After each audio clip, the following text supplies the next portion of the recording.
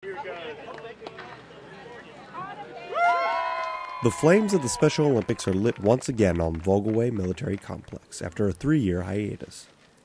And Ramstein Air Base is represented by the 37th Airlift Squadron. What's great for the 37th being out here is basically we spend a lot of time away, flying missions,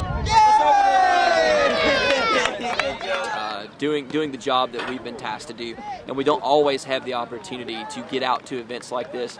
And we want the community to know that the 37th Airlift Squadron is active in the community and care. That's it! Yeah! Well done! Because my son is mildly autistic with a sensory processing disorder and Asperger's syndrome. And I know that it takes a community effort to give a child who's challenged the support they need to overcome that and do the best they can and flourish as well as possible. So giving them that opportunity to feel making a goal